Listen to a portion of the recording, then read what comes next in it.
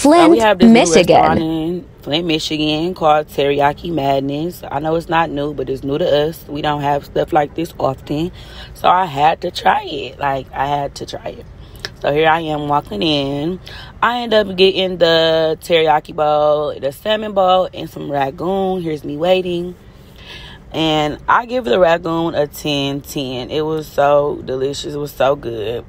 Here's the teriyaki bowl, and it was so delicious. It had a lot of flavor in it. It had regular rice.